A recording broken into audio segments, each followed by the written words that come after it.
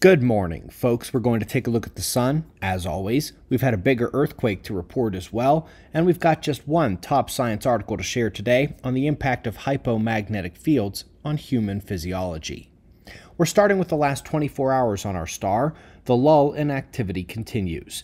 We have not had any significant solar flares, and the eruptive activity of the plasma filaments has decreased considerably as well. We don't have as many sunspots as we had last week, which explains the drop in flaring, but there are lots of filaments.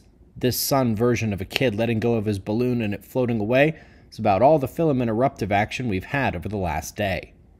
Solar wind is very calm at this point, and the same goes for geomagnetic conditions.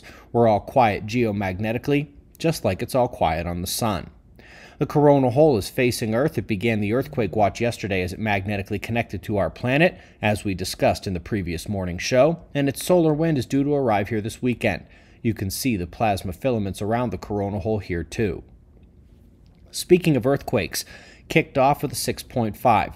I know it appears to be very close to Japan, but it actually struck offshore in the waters that are technically off the southernmost Russian islands. Not much damage to report on that one, luckily. Our top science article to share this morning is about Earth's changing magnetic field, or rather, what we might expect to see more of here on Earth within the human body as the pole shift continues and the magnetic protection of our planet weakens. We've been seeing increasing studies done on hypomagnetic field effects on life, and this one does that by taking blood samples of those exposed to that weaker field.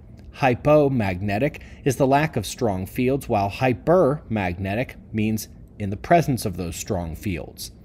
They found several blood markers of increased stress on the body, and along with it, a decrease in physical condition overall and amplification of fatigue.